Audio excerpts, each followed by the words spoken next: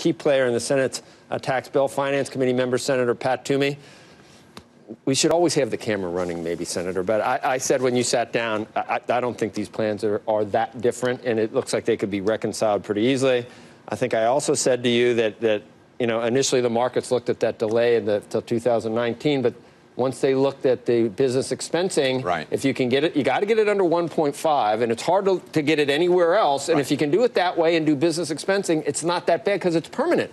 To 20. That's right. And business gets to deduct the expenses against a 35% rate. Right. That's a big deduction. That's almost as good as of having it happen now. Or maybe even better. It really is. So look, I'm very open to the discussion about moving that date forward. That would not be a terrible thing. There are trade-offs. As you point out, there's a limit to how much revenue we can forego. But I got to tell you. Not that different. Yeah. It's not that different. The fundamental principles are the same. Tax savings for middle-income families.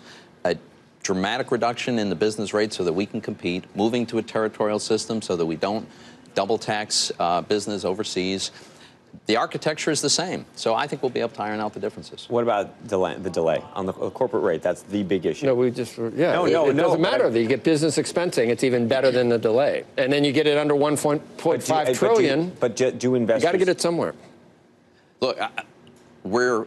On our side, I think we're going to be open to have this conversation. I mean, when you think about it, we're not that far apart. We've got, the goal is 20% permanent.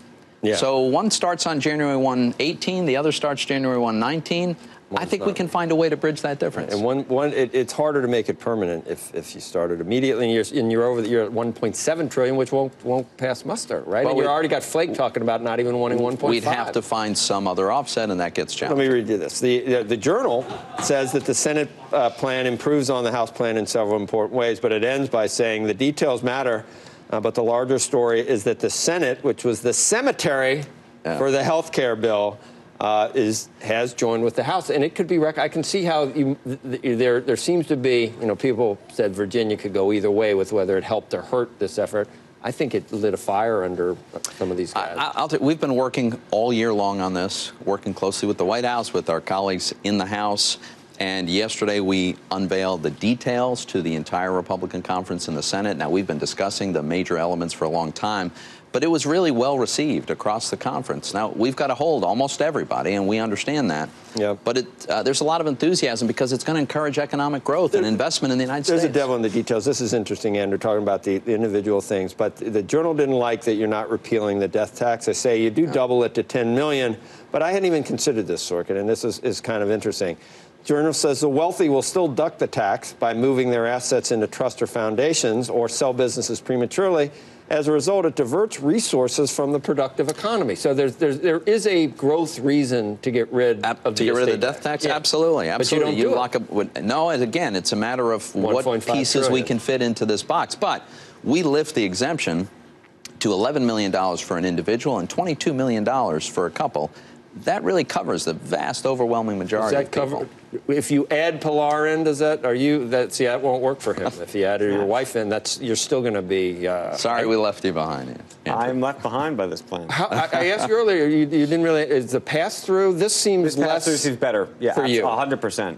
Right. 100%. It's much simpler. It's much simpler. It captures a what else? Bigger piece of it. We've talked about Reagan.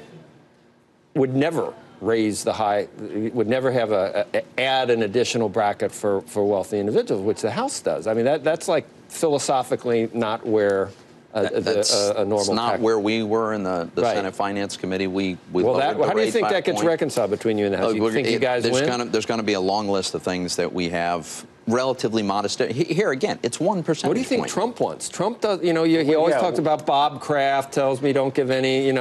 He probably would prefer the House bill. We're arguing about this little tiny difference, and I think President Trump will be okay with either outcome because the big picture is it's a tax savings for the middle class and it makes business competitive. It's going to encourage tremendous investment. It's going to be very pro-growth. Were you surprised at how quickly it got out of the committee in the House? It's actually moving. It is moving. No, it's very good news. I think they held every Republican on that vote. They're making good progress. But just in terms of how this moves forward, to the extent that you think it is close, just help us understand where the fault lines are within the House relative to when this comes back to them.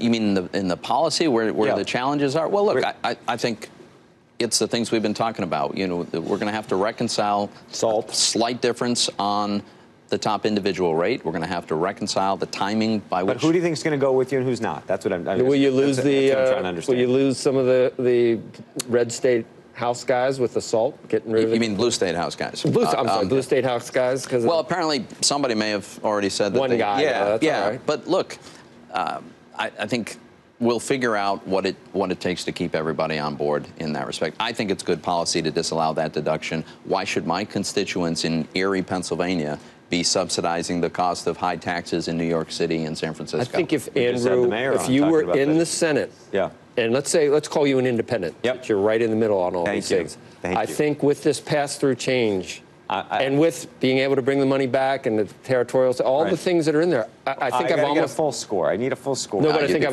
think you're almost there. If it's under 1.5 trillion, don't we almost have a?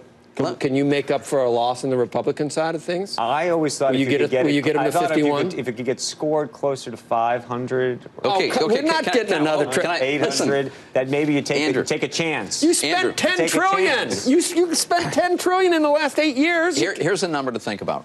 0.4% of extra GDP growth completely fills in the hole. Yeah. 0.4% on average over the full budget window. Give me this. Don't you think? Give me. Don't you think I'm going to get him right now. Come on, Andrew. Come on, Andrew. Come on. I hear where you. I know. I hear. You're not ready to make a decision. Right? You got to talk to the wife. That's what my clients always used to say, and it's like. Right. Got to talk to my wife.